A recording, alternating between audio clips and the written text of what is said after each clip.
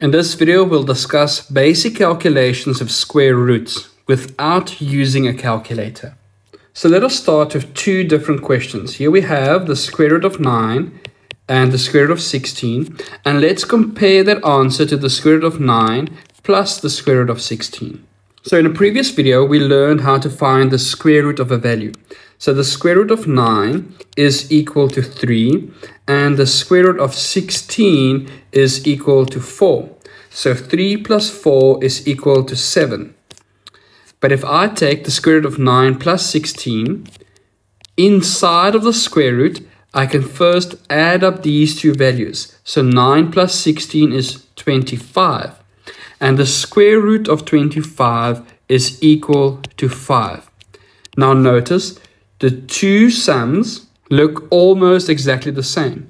The only difference is in the first sum, we added two square roots together.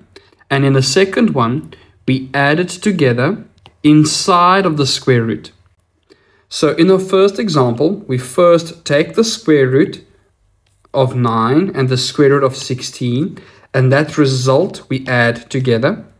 But in the second example, because it's all under one square root, we first do the calculation inside of the square root to find 25. And that answer is equal to 5. So even though they look the same, they do not produce the same answer. Let us look at another example. Let's say we have a square root of 100 minus a square root of 36. And let's compare that to taking the square root of 100 minus 36. So in our first example, the square root of 100 is 10, and the square root of 36 is 6. So it will be 10 minus 6, which is equal to 4. But in our second example, as we have just learned, we first do the calculation inside of the square root. So 100 minus 36 is 64. And the square root of 64 is 8. So notice again, even though we are using similar values, the answers are different. And the reason is, in our first example, we first need to find the values of two square roots separately. And in our second example, we first do the calculation inside of the square root and then find the square root of a value. Let us look at an example of multiplication. So the square root of 9 multiplied with the square root of 4. And now we have the square root of 9 multiplied with 4. So in our first example, the square root of 9 is equal to 3 multiplied with the square root of 4, which is equal to 2. And that is equal to 6. And in our second example, as in the previous examples, we first do the calculation inside of the square root. So 9 times 4 is equal to 36, and that is also equal to 6. Now please don't try and take a shortcut and say, but these are the same and therefore the addition must be the same. The best method is to first find the square roots of individual numbers and then multiplying them together.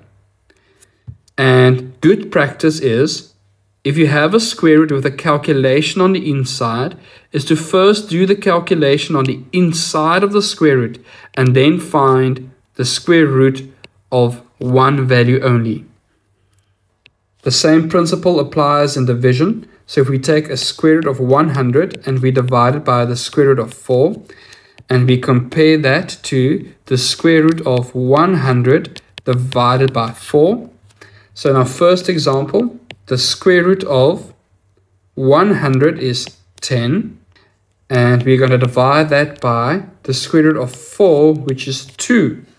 So that answer is 10 divided by 2 is 5. And in our second example, we first do the calculation inside of the square root. So 100 divided by 4 is equal to 25. And the square root of 25 is 5. Now we've noticed with addition and subtraction, we got different values, but with multiplication and division, we got the same values. Now, in your higher grades, you would learn why this is true, but the best practice is to only take the square root of one number. So once there's a calculation inside of the number, first complete the calculation and then take the square root of one number only. Let us look at two more examples. Let's try and find the square root of 0.04.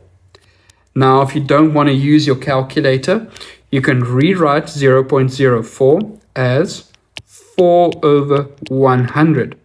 What you can do, because it's division, and you would learn this in later grades, is I can say the square root of 4 divided by the square root of 100. So because it's division on the inside, I can take the square root and divide it into two parts. So I can take the numerator and take the square root of that and the square root of the denominator separately. But that only applies to division and multiplication. So the square root of 4 is 2 and the square root of 100 is 10.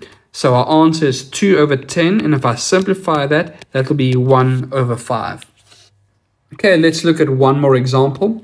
Let's try and find the square root of 2 and 7 over 9. Now we notice that this is a mixed number, and the best process now is to take the mixed fraction and write it as an improper fraction. And I hope you have learned this already. So it will be 2 times 9 plus 7. So 2 times 9 is 18 plus 7 is 25 over 9. And now we have a similar situation as before.